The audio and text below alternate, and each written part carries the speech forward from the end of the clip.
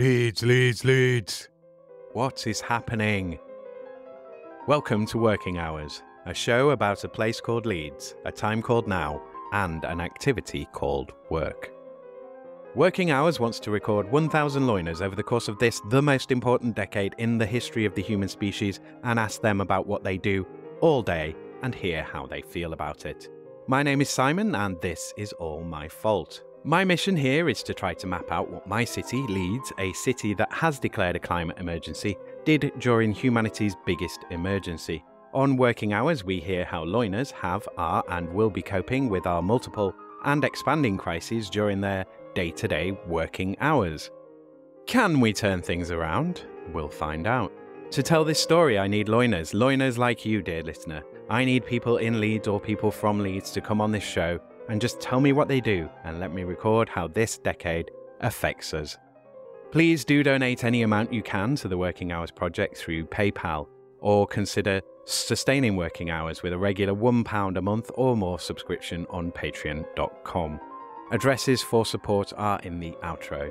This is intended as an expansive and expensive long-term project which I want to make available to anyone, and I can only do that with your help. So if you can, please help. What did you want to be when you grew up? So it's quite interesting because I went through so many different phases when I was growing up that I didn't really have any single thing that I wanted to be. And actually, even when I try and remember what I wanted to be, I can't think of any. So I think I just went through life under the assumption that I'd figure it out eventually. And I don't think it was even until about college that I started to properly get an idea. And the funny thing is, I wanted to actually be a philanthropist, but then you need a lot of money to do that. Yeah, I was going to say. But that was like the first sort of firm time thing that I wanted to be. And then when I got really into music, I went through a big protest singer phase. And I loved sort of Bob Dylan and Joan Baez. And obviously I was convinced that I was going to be the next Joan Baez, but obviously that didn't work out. So yeah, there's quite a few different things that I wanted to do, which are quite different to what I do now. You're listening to Series 4, Episode 6, and to my guest, Catherine Warr. This is another Zoom interview recorded on the 8th of February, 2023. Catherine Warr is a filmmaker and historian born and raised in Leeds. Catherine's work is mostly centred on Yorkshire history, but also anything else she finds interesting. Catherine is also the Digital Content Co-ordinator for the British Association for Local History, helping to engage with local historians through digital media. Catherine is passionate about making history interesting, engaging, and accessible for all. She has also written a book about Yorkshire folklore, customs, and traditions, which is due to be published this year. If you'd like to see Catherine's work, go to youtube.com/Catherine Warr. That's WARR. Follow, listen, share, guest, donate to podcasts you like. And if you don't like this one, what are you doing here? Turn it off. Loiners, get your ass on this show and then get your friends and neighbours on it too. Please join me on Patreon or Ko-fi to provide monthly support or help the show with a donation. Demonstrate your support for this show on social with likes, follows and shares. If you want to keep listening to interviews such as these, then you will need to do something to help facilitate that, because I'm all spent up now. Share and recommend Working Hours wherever and whenever you can. Right, let's do this. Episode 86 of Working Hours with Catherine Warr. So let's just dive straight into it then. So what is it that you do now? So I'm a filmmaker and a historian. I do lots of little things under that umbrella. So I run a YouTube channel, which is mostly about Yorkshire history, but I've also rebranded so that I can do basically anything I find interesting. And I've written a book, which I'll talk about a bit later. And I'm also the Digital Content Co-ordinator for the British Association for Local History. How did you get into that then? Was it just a matter of starting a YouTube channel while you were studying, or was it something you did after you finished study? Like, how did it come about? I started my channel in 2018, in my second year of uni, and it was genuinely just something to do in my spare time. And it trundled along, not doing very much for a few years. And then in 2021, I'd tried working full time, in a normal job, and I just couldn't take it. It wasn't for me. And part of it I've realized is my autism, in that I can't do with an 8-hour workday where you've got to go into an office. That I'm far more project based. Hmm. And I didn't like the feeling that my life was slipping away from me, that, you'd go home in the evening and have about 4 hours left in your day. And I had a whole existential crisis. So in 2021, I decided to take a gap year to figure out what to do. And then I thought, well, I can focus on my history channel. And fortunately, it all started to come through. Then I was able to sort of pursue it properly and do what I do now. And so did the writing the book, did that come about as a sort of natural extension of just, you're already creating scripts and so on for your YouTube channel. So was that just, writing a longer script? Yeah, absolutely. And I got the idea for the book quite by accident, because I was literally just on a bus one morning, and I was thinking about this particular book called The English Year by Steve Rood, which is about English folklore and customs and traditions. Mm-hmm. And I'd done a few videos on Yorkshire folklore and stuff like that. And I thought, well, that's a good book, but it doesn't actually cover a whole year. It just covers things like Christmas and Easter. Mm. What if someone wrote a book which did cover a whole year? Mm. Well, I could do that. So I went home with this idea of writing a Yorkshire year, which I ended up doing. And it's a full year, 366 days. And so, yeah, it's just an extension really of what I was doing. I mean, I assume you were studying history and that's why you sort of picked a history channel, or was that just a side interest on top of your studies? Yeah, so actually, no, I didn't do history. I did peace studies at Bradford Uni. Cool. And I enjoyed it, and it's fun because my surname is Warr. But yeah, and the reason I chose Yorkshire history when I started the channel is because I've always been really into history as a kid. It was something that was a big part of my childhood. And I just noticed one day that there wasn't really anyone doing Yorkshire history. There's a lot of people doing British history or world history or military history. And I thought, well, that's a niche I could sort of capture, which I did. And how far back have you sort of taken it? Are you like, what are you working in a specific sort of time frame, or are you just looking across the whole thing? Like, yeah, how are you? So, for example, with mine, I'm focusing the podcast on Leeds. I've got a limit to how many people. Like, what are the kind of boundaries you put on yourself? Have you kind of limited yourself in any way? When I started, it was just Yorkshire history, which is fine. But then I began to feel a little bit constrained because I was limiting my topic in a way. But even then, I was covering chronologically everything from sort of the ancient Romans up to modern day. And also, what I began to feel uncomfortable because people began to have these expectations from me because I was doing Yorkshire history, and they really wanted me to be the type of person who goes, "Hey up, White Rose, God's own country," which is not, it's totally not me. Like, that is not me, and it's utter cringe. And I began to feel really constrained.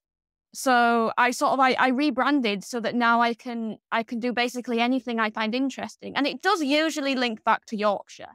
The last video I did was on actually the Vietnam War, which is like very not Yorkshire, but it was something I found really interesting. But the one I'm working on at the minute is about the forgotten British baseball boom, which does have a lot of connections with Yorkshire. So, different topics and things like that. So when was that? When was the baseball boom? Was that sort of post-Second World War? Oh, it's fascinating. You're going to have to watch the video. But in short, basically, British people have been playing baseball since the Victorian times, actually. And then in 1930s was sort of like the climax, because in the 1938 Amateur World Series between Britain and America, Britain actually beat America.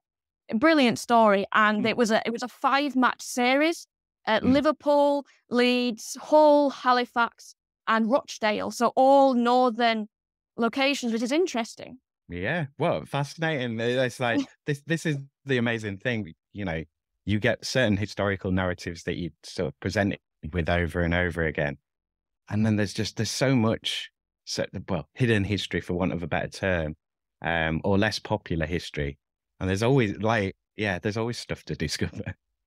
I Mm. mean, like I literally had no idea that happened or would have happened, you know. Yeah, absolutely. And the funny thing is, my channel name did used to be Yorkshire's Hidden History. Yes. So, let's start off with some of the questions and try and pull out a bit more from them. So we'll start off with lockdown. So normally I ask people to kind of think about where they were at the time that they were locking down, and just look at sort of early part of the lockdown, like what your work was like, if you were working, how much you were working, were you working more or less?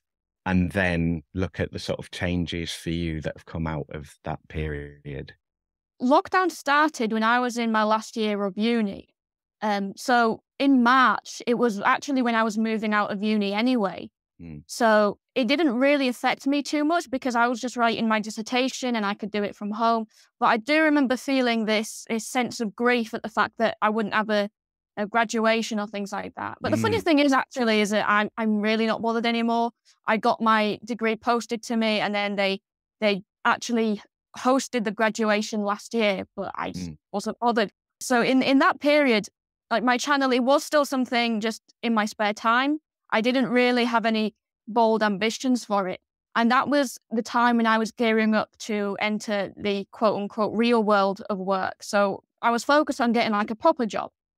And so throughout that period of lockdown in that summer of 2020 is a really interesting period when I reflect, because it actually showed me the limitations of trying to balance something creative with a full-time job, because you'd be working full-time. And then when you came home, you'd have to prioritize what you wanted to do. So you can either watch a TV show, play some games, or tidy your room, but you can't do all of that and a bit of research for a video. And in fact, the only time I had free was a weekend. So I would literally on a single day research, write, film, and edit a video, which is why from that period, you know, they're not very good. And then obviously if I couldn't go out on a weekend or see people or things like that, because that was the only time I had to spare. So it was really useful in actually showing that if you are a creative person, and this explains one of the inequalities in the industry actually, because it's very difficult to balance your creative side with working full time. And if you need to work full time to support yourself or your family, that puts you at a massive disadvantage because you no longer have that time to actually pursue it. It's why vast majority of people who are famous musicians or actors nowadays tend to be middle and upper class, because they had the financial resources to be able to have a few years just focused on their creatives in London and stuff. Anyway, I think I rambled there, but I hope that's answered the question. No, that's on point. So let's go into some of the detail of kind of the making and sort of how that developed, because I mean it's kind of stemmed from lockdown by the sounds of it. Is that fair? I would say it stemmed. I mean, because I was doing it since 2018, and like I mentioned, with not having the time when I was working, it was actually during lockdown I had less time to make videos. But it was towards the end of 2020 that I stopped and I began to refocus on my history stuff. How do you go about the making? And like when you started off, so for example, your first video, was it just you to your phone, or are you one of those people where, no, I need to get all the equipment, I need all my stationery or all my equipment first before I can do anything, and then I start? Yeah, so my very first video, it was actually on the Battle of Leeds in the Civil War, and it was just me, an iPhone 4, wandering around Leeds, doing selfie mode.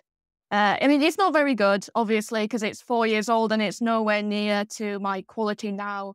But there, you know, there's something in there, and people, you know, found value in it, and so yeah. So for most of my time doing videos, actually, it was extremely basic. It was literally like an iPhone or another phone, but free basic editing software. You know, not really planning stuff out, operating entirely on vibes of, I'll make a video today. And so now that I've got the time and more resources, I've been able to get better equipment. I actually I work with someone, not on a professional relationship, but just, we're good friends and then we enjoy working together. Mm. So that's like doubling the creative output.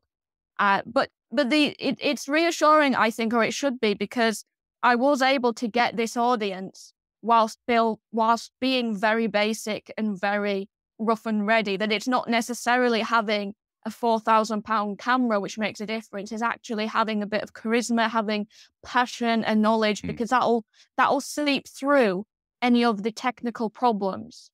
Yeah. Well, I mean, you think of anyone you watch on TV who's a history person, and why you would go back to them is like they seem knowledgeable, they seem like they've got some charisma and passion. That's what draws people in.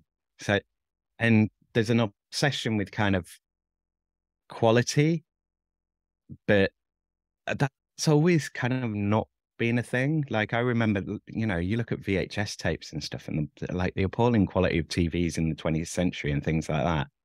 Like, we'll watch anything of any awful quality if there's something in it worth watching. Did the lockdown give you any kind of...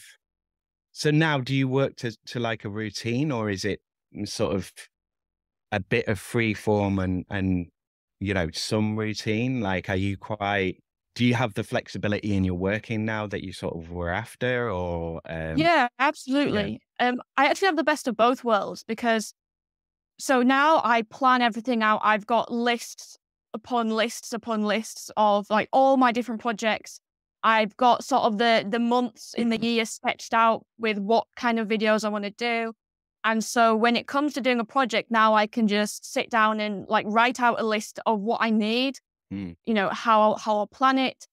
And this gives me the routine of sort of knowing exactly what I'm doing and having kind of the same process for each video, but also the flexibility of, I want to do this for this video. And then I'll research it, and then I'll write it, and then I'll send it to my friend and then get some feedback. And then we'll, because we're both sort of quite flexible as well, we can basically film it anytime. And then if I'm feeling that hyper focus, I can just, work for 4 hours straight. Other times, it's difficult to concentrate. So the way I work now is way more flexible, and it's way more adaptive to the particular needs of each project. Mm-hmm.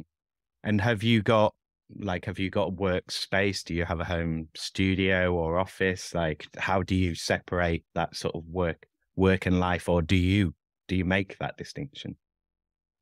Well, it's interesting because I don't have the home office that I would like. I mean, I just have my computer room, but it gets the job done. And I have little rituals for creating a little work-life balance.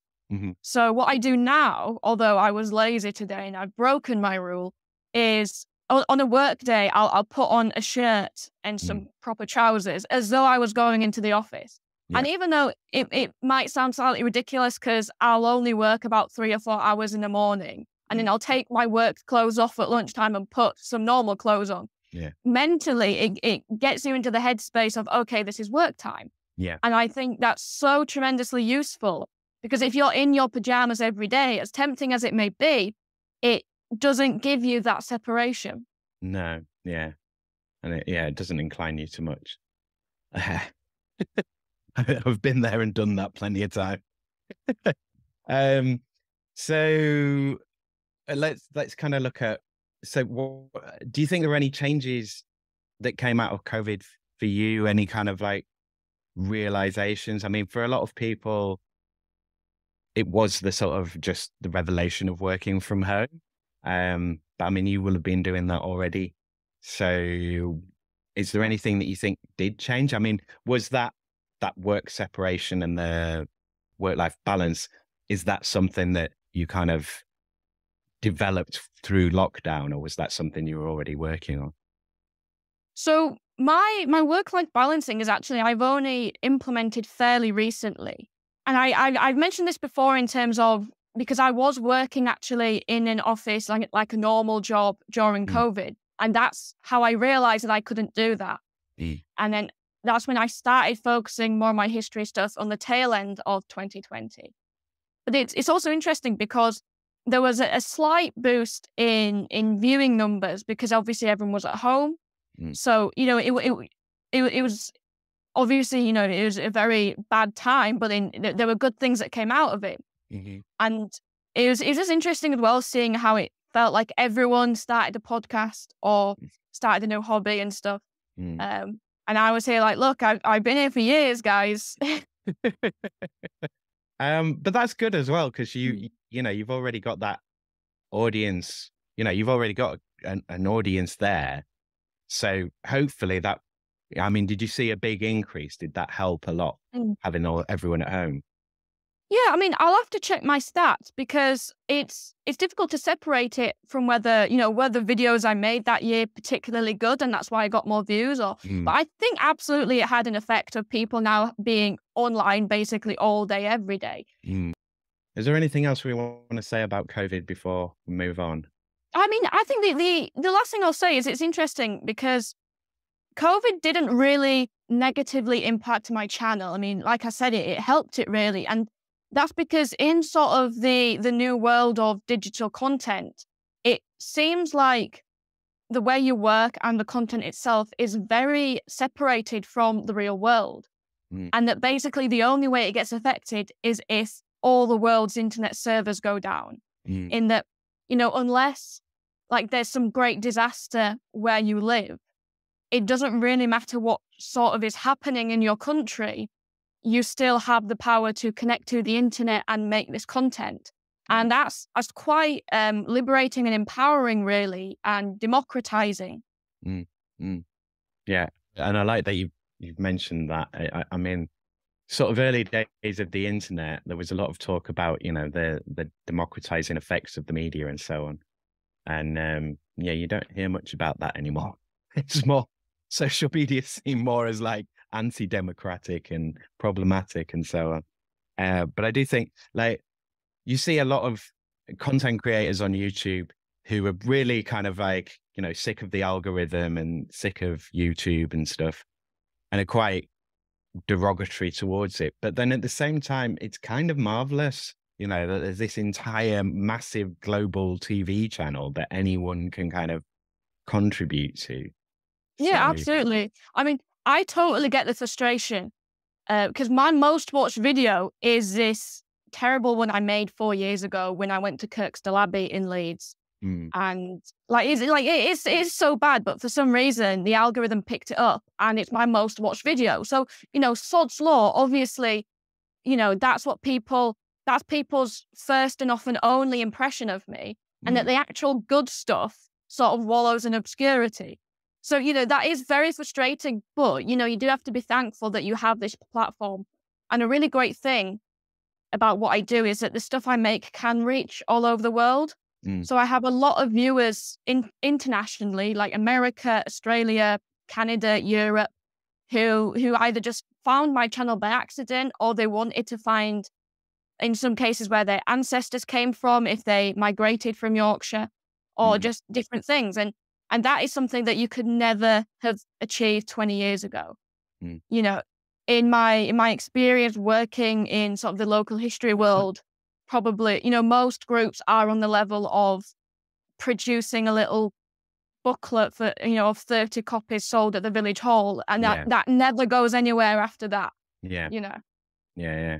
And I think, well, we'll get into it later, but I'll mention it now. But I think it's so important, like through the climate crisis of like, because there's this sort of, you have to go around the world to discover, it's quite a colonial mindset in a lot of ways of like, the only discovery I can make is if I fly to somewhere exotic or to somewhere remote or, but really there's so much to discover, like literally on your doorstep, under your feet.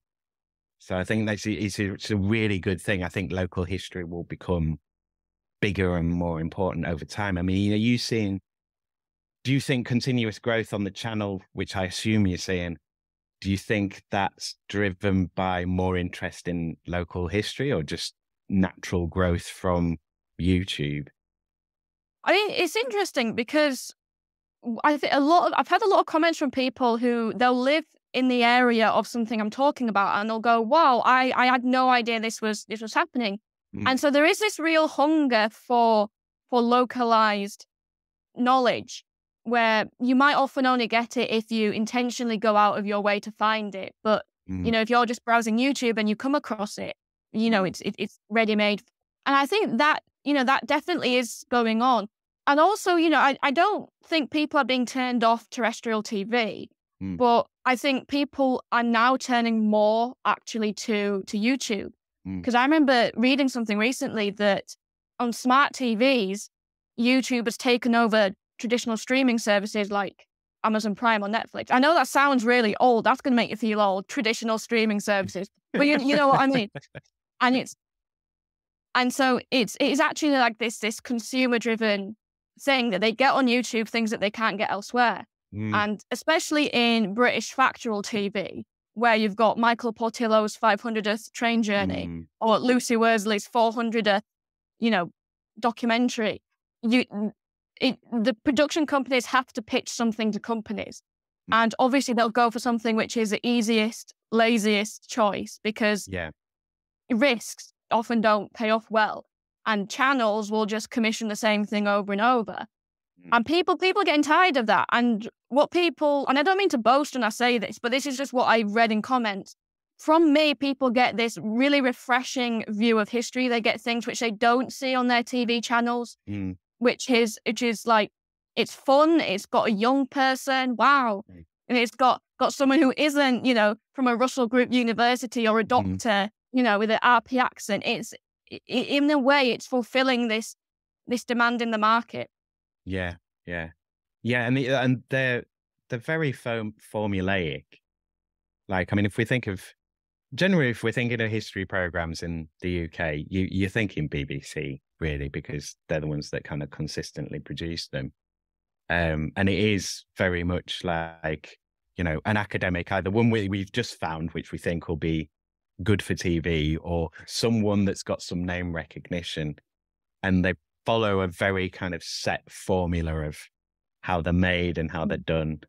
And it's also like the information presented, and it does depend on who's making the documentary. So this isn't everyone, but Mm, on some of them is so basic that it's almost insulting the audience's intelligence. I mean, mm, I watched one where it said the Blitz was when, Germany bombed Britain. Like, wow, we learned that in primary school, but that is a level of information being given. yeah, You know, yeah, and yeah, always the same stories.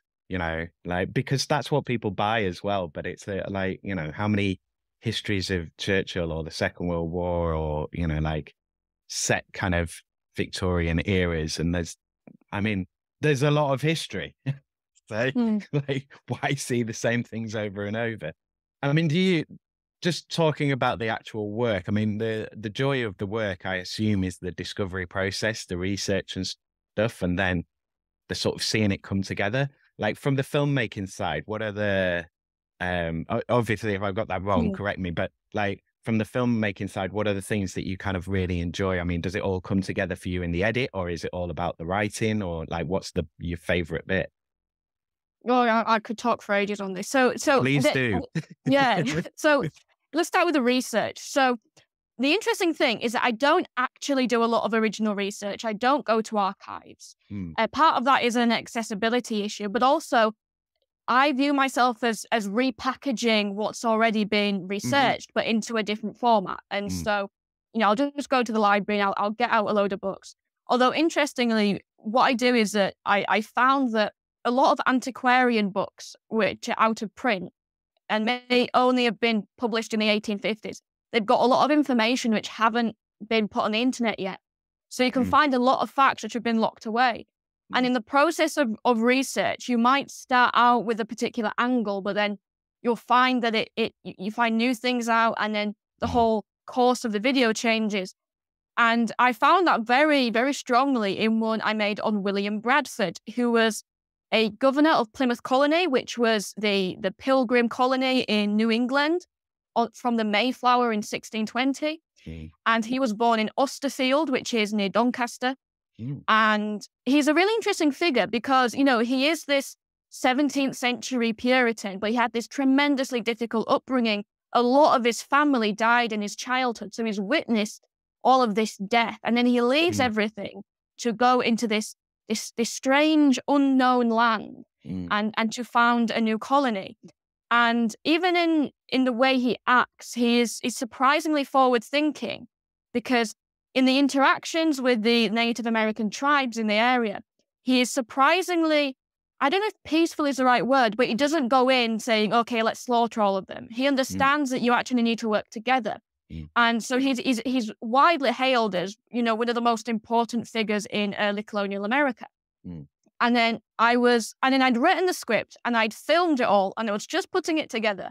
And I was just finishing off reading this book, which I didn't finish during research. And then I found that he'd actually written this account of this massacre of Native Americans. And I was like, okay, well, this changes everything. This is changed the whole thesis then. Because I couldn't ignore it, because it was obviously there, and I would feel guilty to pretend that it didn't exist.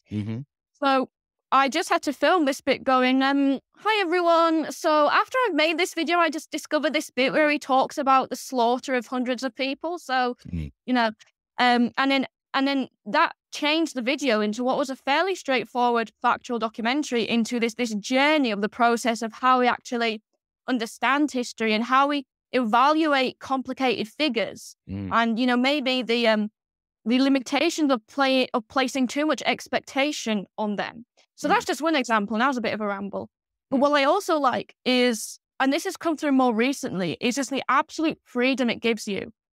So the last one that I published was on the Vietnam War, and obviously you need a big 60s soundtrack, but obviously all the songs are copyrighted. So what do? Well, you make your own, you record your own songs.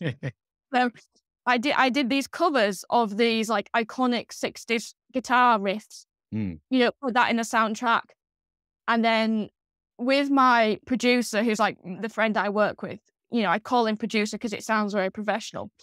We sort of enable each other's absolute worst, because I was like, well, I want to build a set, I want it to look 1960s.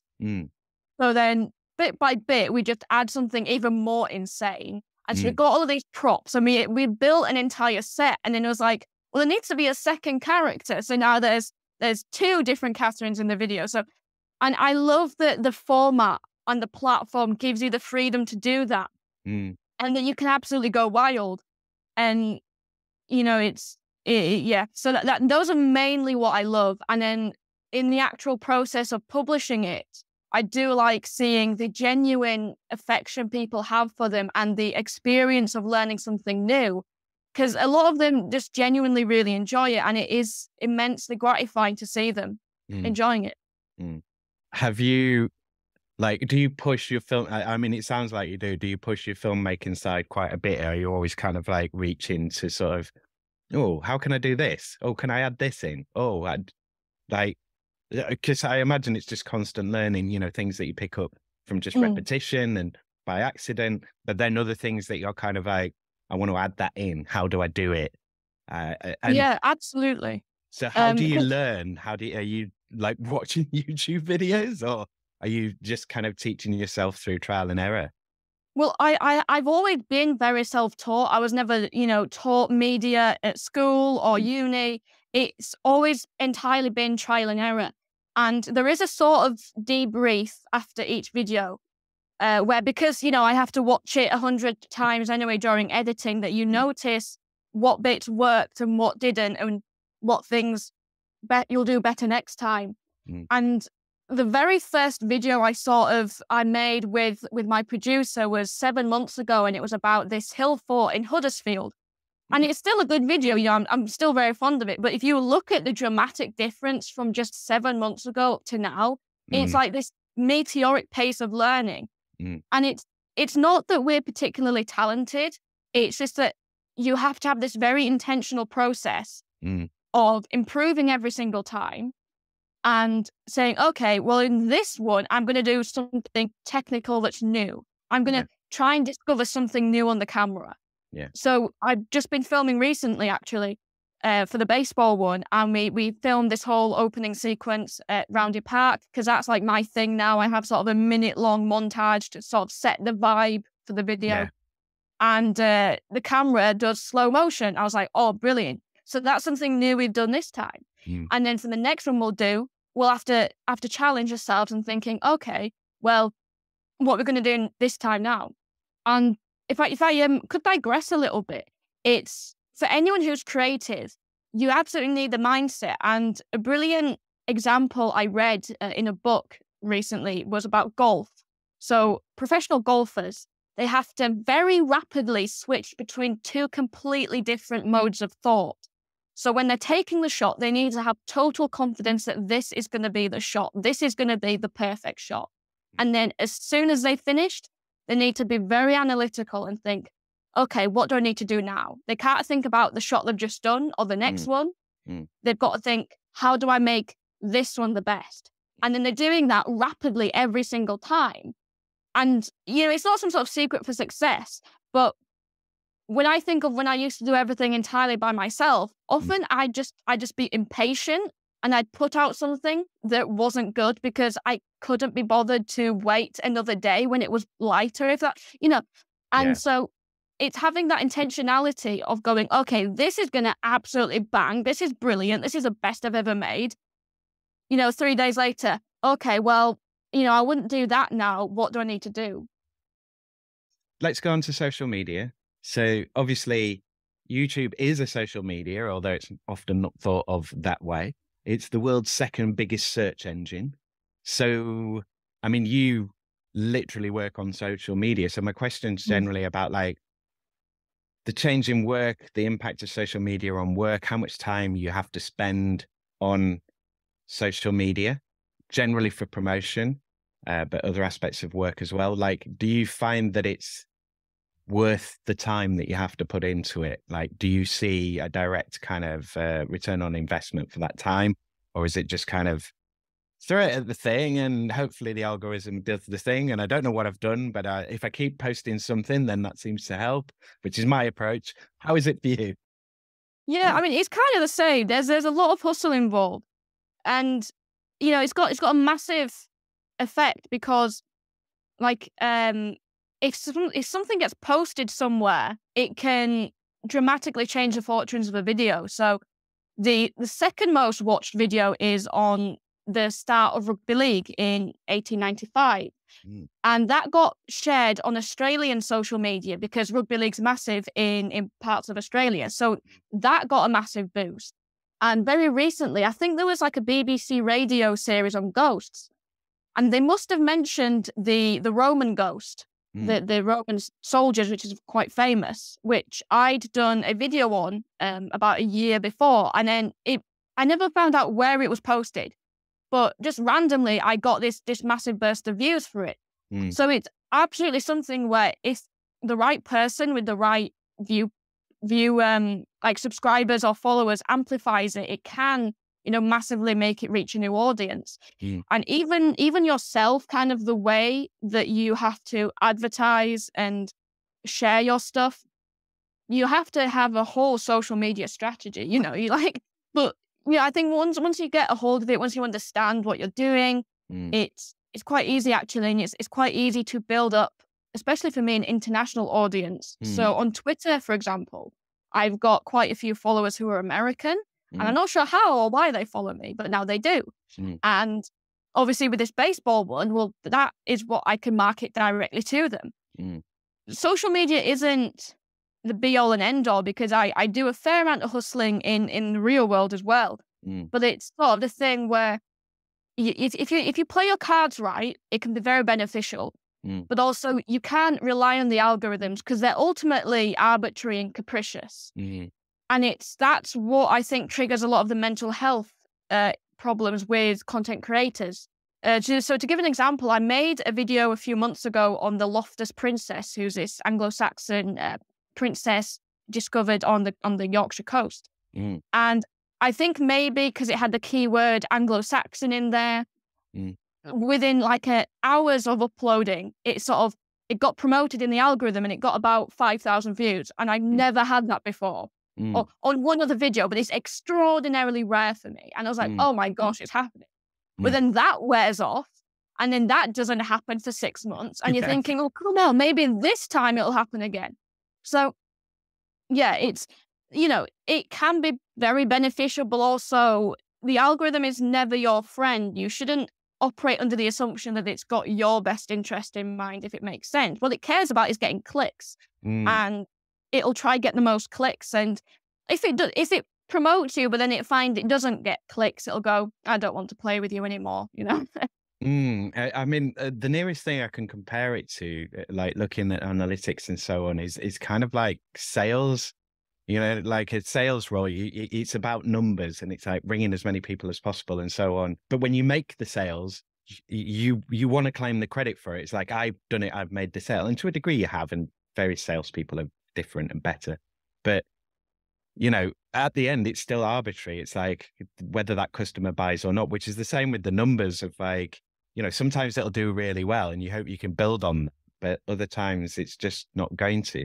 I mean, are you quite good at sort of not looking at the analytics too much, or does that sort of give you that emotional roller coaster of like, oh, it's doing really well, why is no one looking? Like, I'm the absolute worst. Like I check my analytics all the time. I've even got a whiteboard up in my computer room where every Monday I update all the numbers, to my particular goals. And to be honest, it is useful in seeing what videos are trending, because a lot of it is inexplicable. So about 2 years ago, I made a video on Amy Johnson from Hull, who was the first woman to fly solo from England to Australia. And, that did all right. And then all of a sudden, in the past month or so, it's been the most viewed of my videos for this month, if that makes sense. Yeah. So for some reason, it's being promoted in the algorithm more. It's not her anniversary recently. I mean, it was, I think, a few weeks ago, but for some reason, it's decided to show people that one.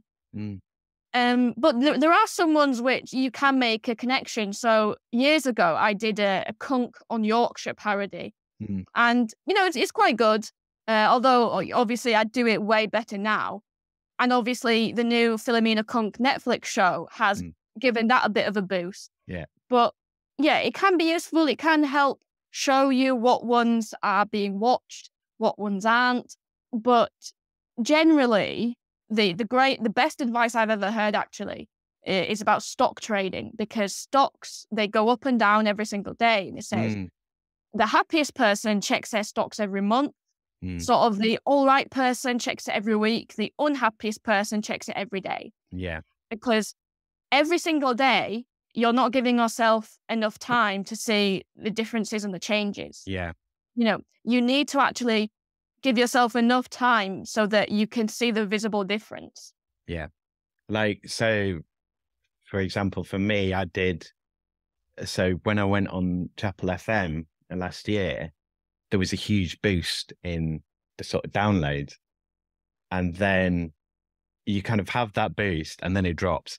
And then, but then if I look back sort of over last year, for example, at the last episode, I kind of postponed for over a week, but I'd already done more downloads this month without putting an episode out than I did in the whole of last February.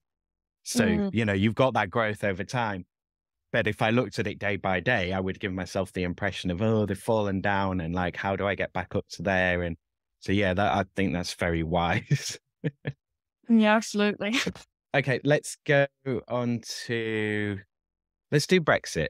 So, because I imagine this will be quite short, but let's see. So since we have Brexited, have you noticed any change in your work? Have you had to change anything about the way that you're working, or has it impacted your work in any way? For the good or ill? I don't think it's made any impact, to be honest, because like I said, like digital content, it's something fairly in its own bubble. It's unaffected by the real world.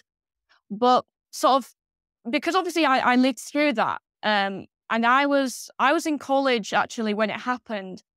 And with young people, I found, and this is one of the reasons why I actually feel quite alienated from, sort of typical student age people is everyone is just so loud about their political opinions. And it's like, well, if you don't think this, then you can die.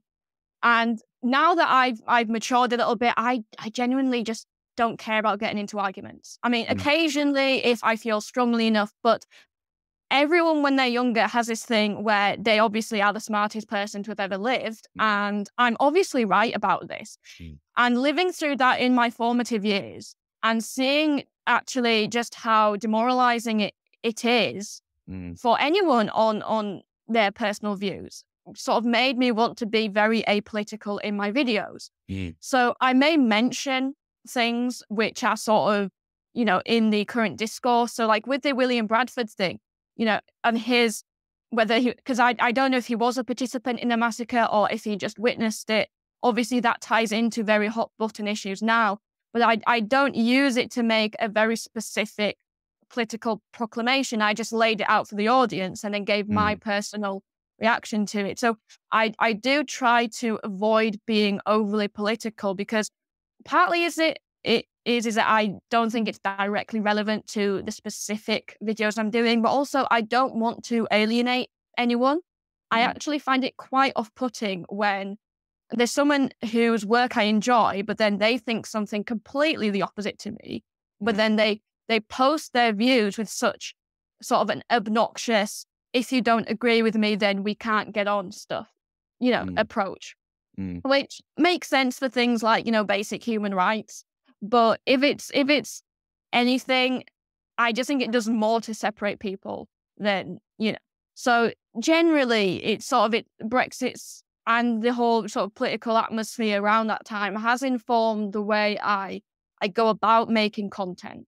I mean, obviously, there's the element of, you always have to tell a story from a particular perspective, but, you can, and, there's numerous problems with objectivity, but you can be in a sort of mainstream space where you're not necessarily kind of endorsing or, you can operate in a space where you're quite obviously trying not to do polemic or, to incite reactions. Has there been a temptation though with the way that things work? Like, have you ever had that temptation of just like, well, if I just start ranting about something, I'm going to get the outrage clicks. Like, do you get that sensation? Because I feel like a lot of it pushes you towards doing that. Absolutely. So I get annoyed about a lot of historical things and like our perceptions of the past. And the one time I allowed myself to rant is because every November you get like the really unfunny, Guy Fawkes was the last person to enter Parliament with honest intentions jokes. And it's like, oh, Guy Fawkes was a hero. Well, actually, when you look at it, okay, you've got someone who is willing to murder hundreds of people. And had he succeeded, he would have thrown the British Isles, the United Kingdom and Ireland into arguably the bloodiest sectarian conflict ever known. The aftermath of the failed gunpowder plot was that Catholics in Britain and Ireland were seen as all being secret conspirators to bring down the government. Well, now imagine the fallout if the plot had actually worked. Catholics were emancipated in British law in the 19th century. I don't think they would ever have been emancipated if they had succeeded in murdering literally the entire political establishment. So no, it's not some edgy V for Vendetta thing of just because you don't like the current government, Guy Fawkes was right. He was, the entire plot was absolutely, barbarous in my view, and it would have spilled far more blood than it ever would have saved. And I just made like this minute-long rant about it. And obviously, some people got upset with it. They're calling Guy Fawkes a martyr. And look, the whole thing's complicated. No one comes out clean when it comes to 16th century religious politics. That's the thing. I get a lot of sensory overload actually from political discourse. It's actually why I struggle a bit on social media, because when everyone is talking about the same thing, I find it quite difficult to just to move past it. And so the one time I actually succumbed to having a rant was with Guy Fawkes. But there's ways that you can do it tactfully and sensitively. And I've learned that it's far less stressful and far more beneficial in the long run. If there's something that you want to sort of get off your chest, if you can phrase it respectfully. So you don't go in going, all right, listen, you're wrong, but you sort of, you're a bit gentle. And I think one of the examples of that is the Vietnam one, because that was all about personal memories and collective memories. And how, when we think of the Vietnam, we think, massive protests and draft dodgers. But when you do actually look at the statistics from the time, it was always a minority of people. That most Americans did support the war until about the early 70s. But we sort of memory hold that. And I realized with something as sensitive as the Vietnam War, you did have to be quite, softly catch your monkey. So I think that's the best way to go about it. If you're doing something which could inspire a lot of heated political debate, you have to present it in a way which isn't just going to inflame people. Yeah. I mean, it can be quite tricky. I mean, operating on YouTube, like the thing that I hear again from creators on YouTube is sort of with the comments on videos. I mean, how do you deal with comments? Do you read them? Do you engage with them? Are they generally quite sort of good? Have you got quite a nice community on there, or is it a cesspit? I'd say because I'm not a massive channel, I'm still, fairly small. I've got a very tight-knit community, and it is overwhelmingly positive. Yeah. And I do get a lot of regular commentators who enjoy the videos. And times when I do get difficult comments, if it's engaging with the actual content of the video and they're sort of arguing against it, but as long as they're not being overly sort of arrogant or abusive, I'm happy to sort of engage with them as, a debate.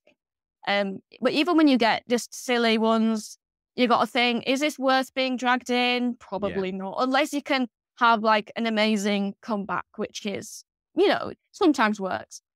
But the annoying thing about YouTube, and especially as I've started making more longer form content, is our need for instant gratification, in that unless everything is said immediately in the first 30 seconds, I'm not going to bother watching it.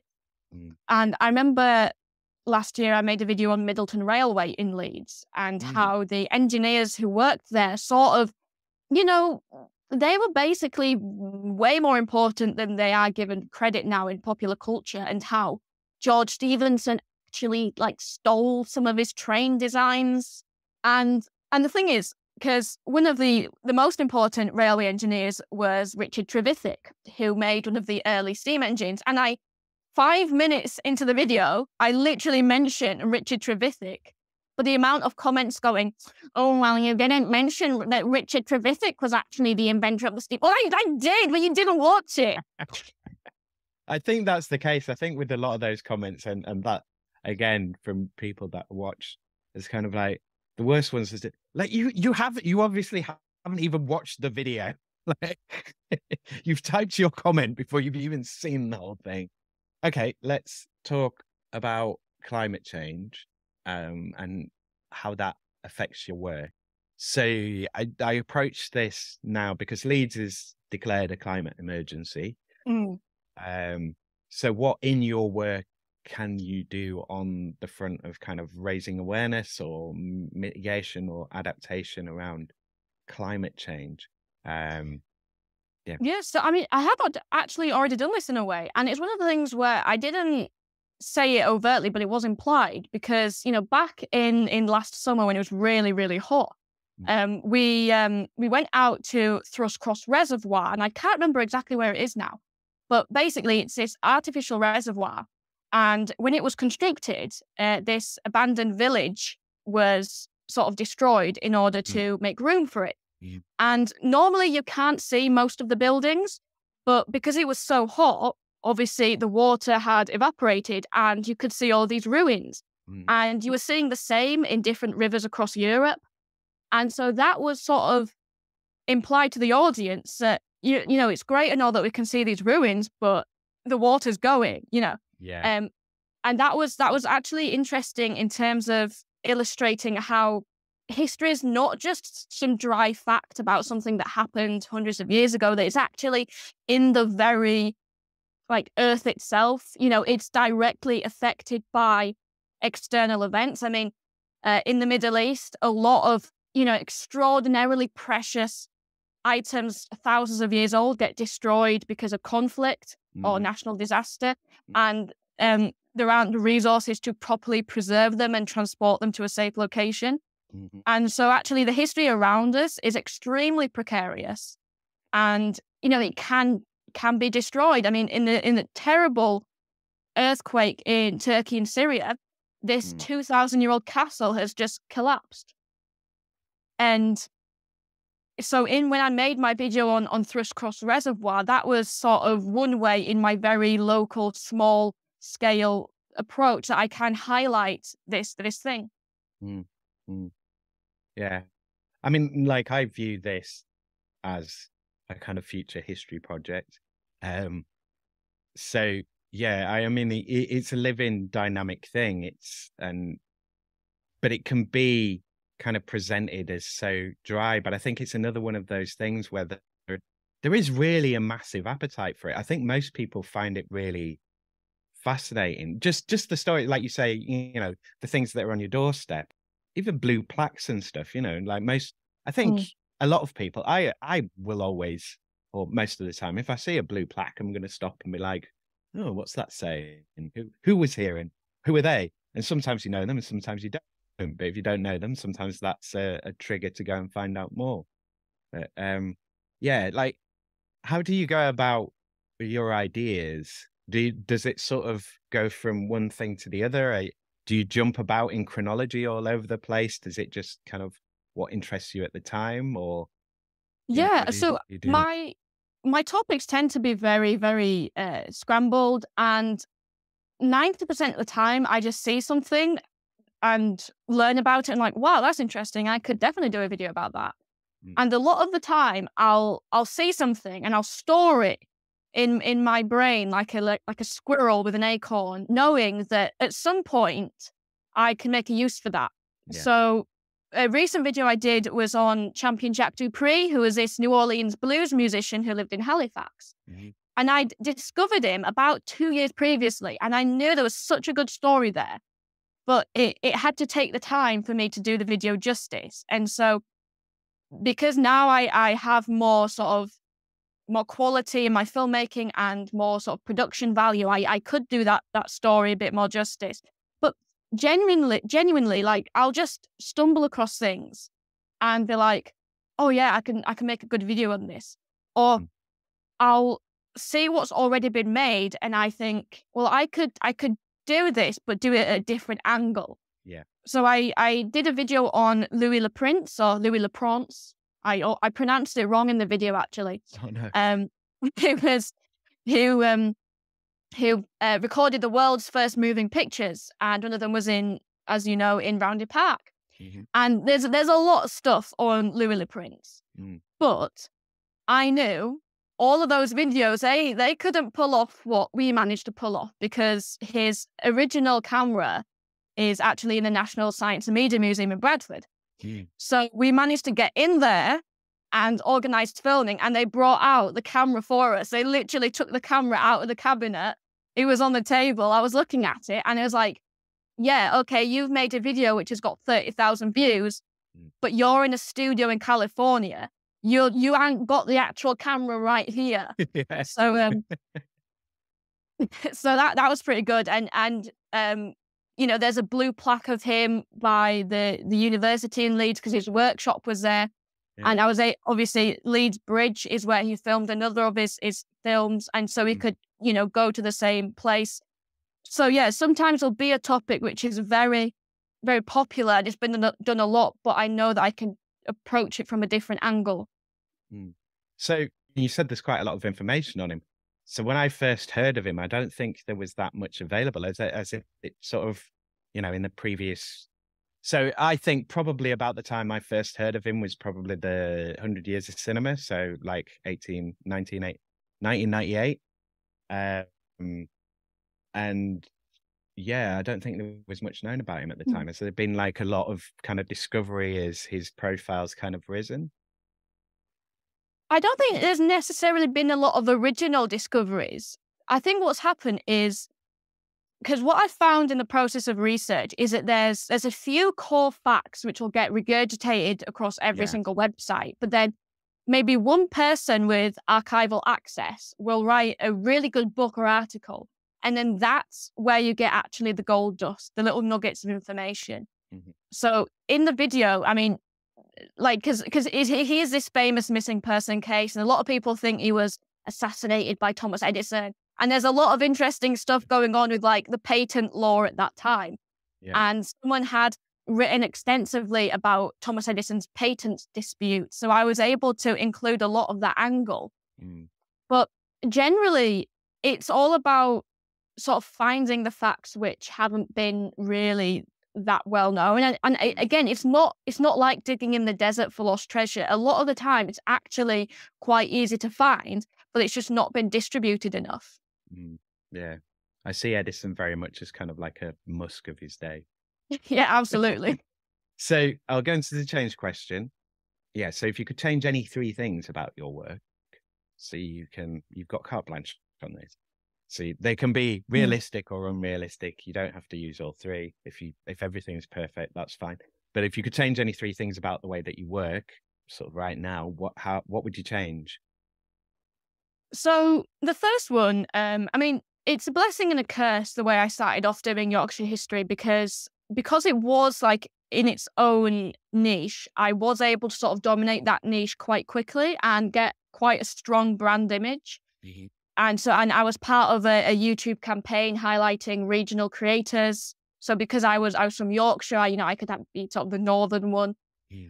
But like I mentioned before, I did begin to find that quite limiting. And even now, when I've sort of made it clear through my more varied content that I'm expanding, I still get people wanting me to be this sort of twee, last of the summer wine, white rose posting person, which is, I'm just not, And I'd sort of, what I change is for them to understand that this is what I do now. And I feel a little bit like Bob Dylan, actually, because he was doing his folk stuff and everyone was calling him the voice of a generation, but he did feel constrained by that. And then he went electric and everyone rejected him.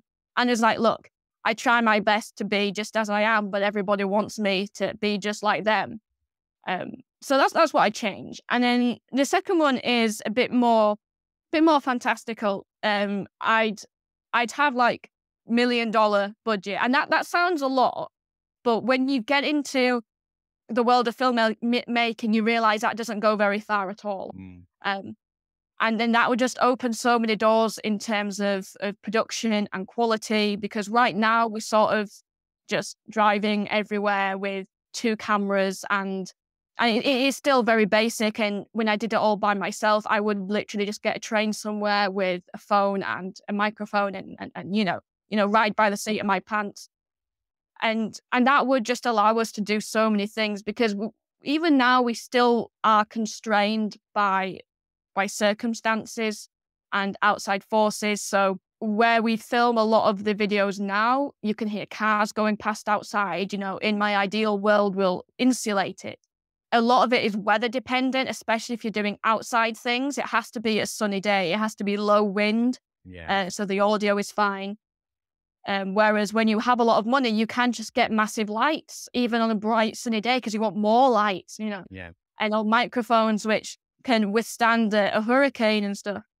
And I suppose the last thing I'd do is I'd get commissioned by an actual production company or a channel, because the hardest thing I found is making the transition from YouTube to actual proper filmmaking. Yeah. And when I started to pursue my work a lot more seriously, I tried to look into how you would actually, get on TV. And there's basically 2 routes. One is you just happen to be a celebrity who has a famous face like Michael Portillo and therefore can be a presenter. And it was like, okay, well, I haven't reached that yet. And the other way is that you just start off at the bottom and work your way up. So I joined this scheme for people from different backgrounds to get into the industry, and that was useless because it really just reinforced to me how difficult and how unfair the industry is. Yeah. And they'd have advice like, oh, email production companies. Well, I emailed them and they ignored me. Mm. And it really does feel like you're banging your head against a wall, Yeah. especially because I am an outsider using this platform, which is viewed slightly snobbishly. People think that you're not a real historian just because you're on YouTube. And yeah, okay, YouTube, it has some ridiculous people, but it's just a platform. Mm. That's it. Mm. So there is a lot of snobbery from both the historian community and the TV community. But I'm extremely confident in that I do have something to offer, and that I'm producing stuff which is genuinely original, and that, oh gosh, TV to reject me would be like Decca rejecting the Beatles. So do you have a final one on the chain? Yeah, also well, that was the final one. The final one would be that I'd get commissioned. Yeah. Yeah. So, like, my instant thought is, why aren't Yorkshire Tea sponsoring you?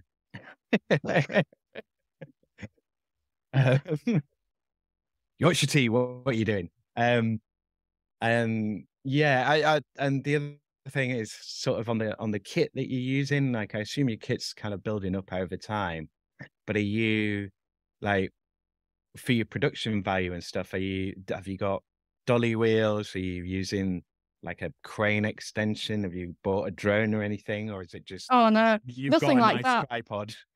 It's still actually quite basic. So yeah, so I started off with an iPhone 4, and then I went to just my personal Samsung. And then actually, in a quite funny turn of events a few years ago, I got given a phone for free, because I remember someone messaged the Facebook page of my channel and was like, oh, I work for Samsung, and do you want to have the phone? I was like, all right, that sounds like a scam. But no, it genuinely, this guy worked in a shop in Leeds, and he really liked my stuff, and he wanted to support me. So we met up at a public cafe, and then he just gave me this phone. I was like, nice. So yeah, and then when that broke, finally upgraded to a second-hand modern iPhone. I think it's the latest one, but we bought it second-hand, and that is like an amazing quality, but it's still a phone. This is the really thing which a lot of people don't realize. Cameras, actually, they're not better than phones. Phone cameras, in many ways, are better than expensive cameras. So we've got 2 iPhones now, but we still have to use tripods. We've started getting battery powered lights, which take ages to set up and only last for 40 minutes before needing charging. We invested in a gimbal, which is basically something that lets you hold the camera still. Yeah. But even then, that's it. I still have a clip-on mic, which I've used for years. Yeah. And the editing software is just Premiere Pro, but I get that through work. So it's not like we've gone leaps and bounds into proper professional stuff. We can do a lot with not a lot. And that's because we spent so long just practicing the skills on my awful iPhone 4 that by the time we got to actual using nice equipment, it just translates really well. Yeah.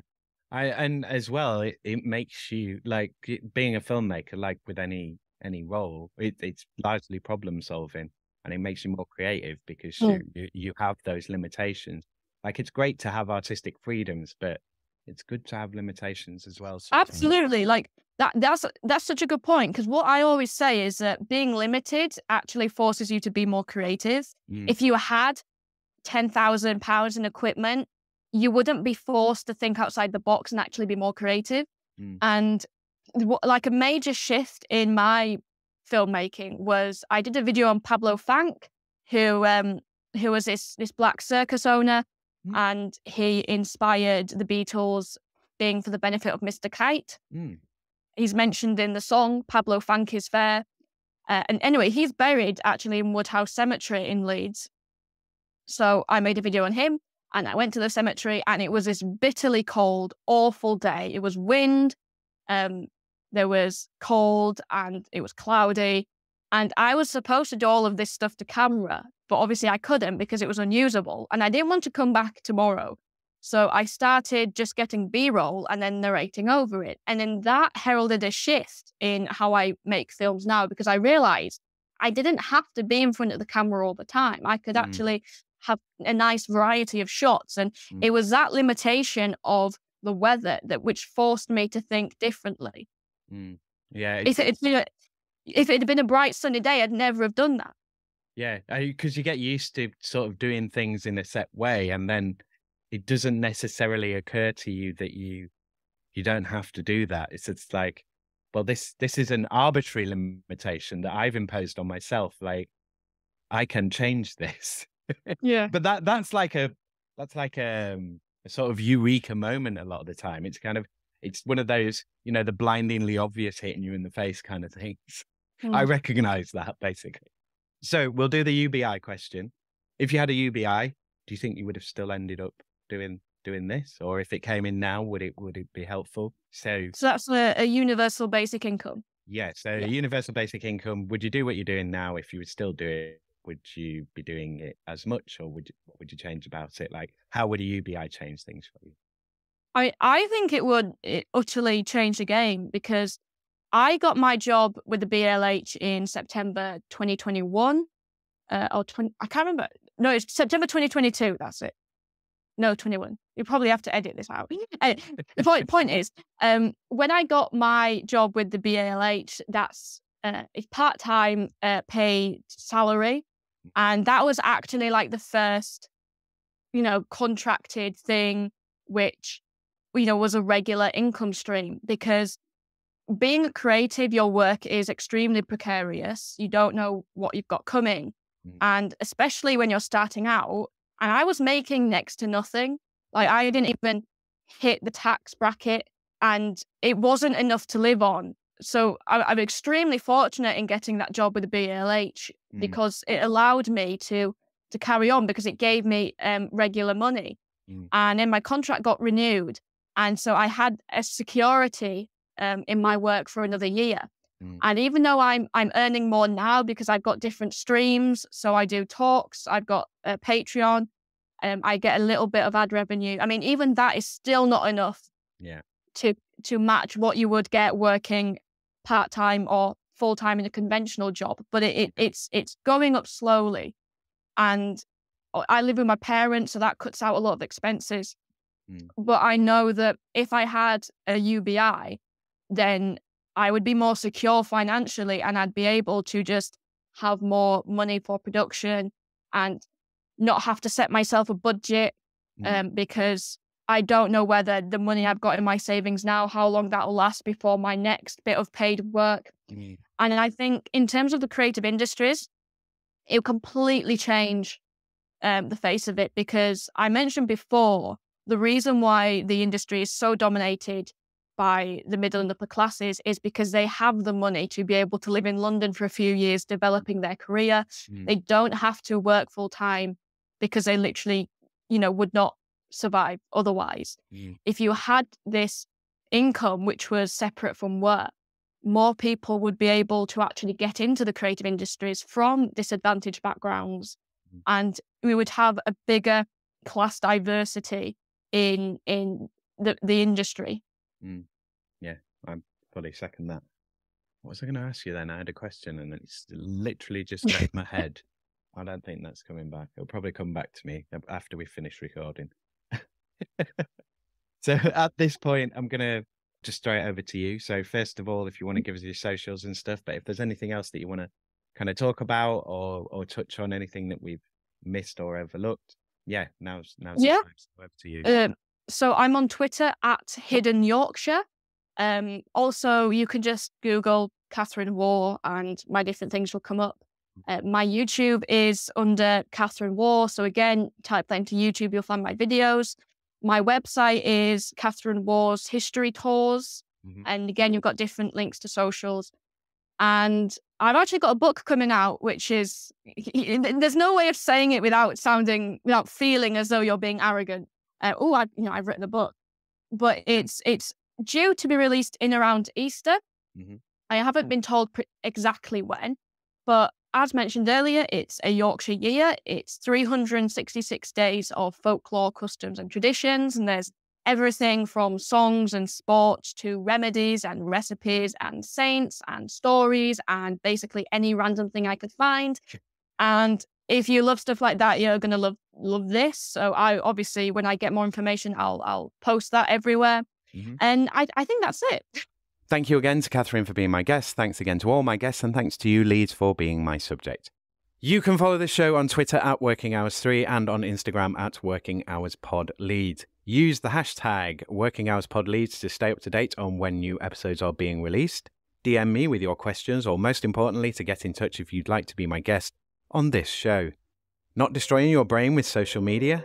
Then send me an email to workinghourspod@western-studios.com. Or if you'd like to be anonymous, email me at westernstudios@protonmail.com. If you enjoyed this episode, please remember to share it with your networks. Please do chuck in anything you can to help Working Hours grow. Go to Ko-fi, that's ko-fi.com/working hours, and join me there for £3 a month. And or you can make any one-off donation of whatever amount through that site. Or you can go to patreon.com/Working Hours Pod to support Working Hours from as little as £1 a month. There's also an Outlander tier for non-loiners at £5 a month and a £12 a month big time tier for anyone who feels flash. I'm not really offering anything much on the Patreon yet, as I'm already doing more than enough unpaid labour on this project. If and when things pick up, then we'll see. The goal is to make the podcast and my commitment to it both possible and sustainable.